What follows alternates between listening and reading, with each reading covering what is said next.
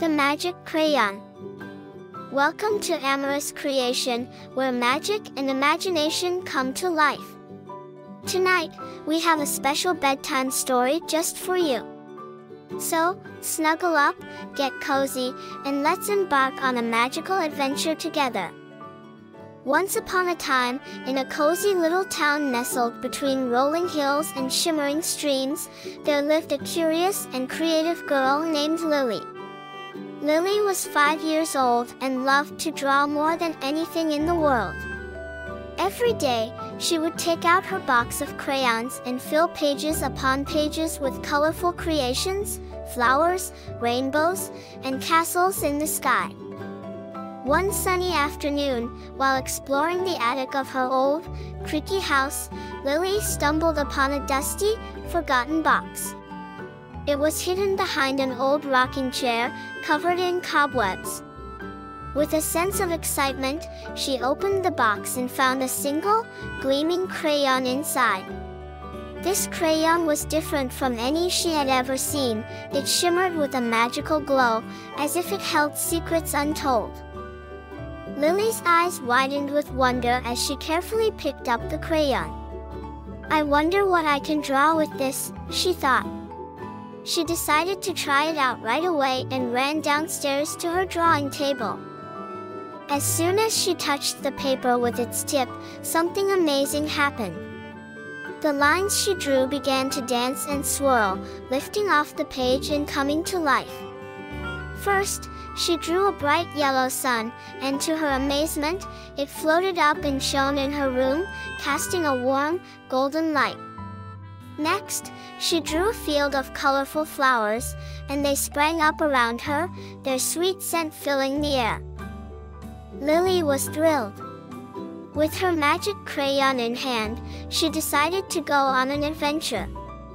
She drew a big, beautiful door and stepped through it into a world filled with enchantment.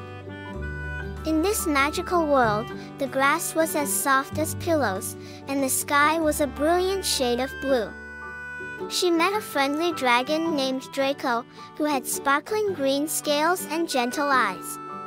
Draco loved to fly through the sky, creating rainbow trails with his wings. "Would you like to join me for a ride?" he asked. Lily nodded eagerly and climbed onto Draco's back. Together, they soared through the clouds, the wind whispering in their ears. They flew over mountains and rivers, discovering hidden valleys and secret forests. Draco showed Lily a hidden waterfall that glistened like diamonds, and they played in its cool, refreshing spray.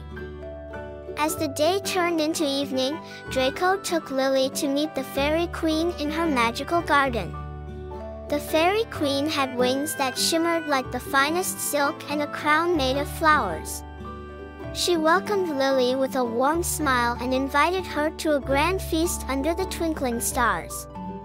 The fairies danced and sang, their laughter filling the night with joy. Lily's heart was full of happiness. She realized that her magic crayon had given her the chance to experience something truly wonderful. But as the night grew late, she knew it was time to return home. With a gentle hug, Lily thanked Draco and the Fairy Queen for the incredible adventure. She drew a door with her magic crayon and stepped back into her own room. As soon as she did, the drawings on her paper settled back into place, as if nothing had ever changed. That night, as Lily lay in bed, she heard a soft whisper in the air. It was the voice of the crayon, speaking to her for the first time. "Celebrate the magic of imagination," it said, "but remember, true magic lies within your heart." With those words echoing in her mind, Lily realized that the real magic wasn't in the crayon itself, but in the power of her imagination and the love she poured into her drawings.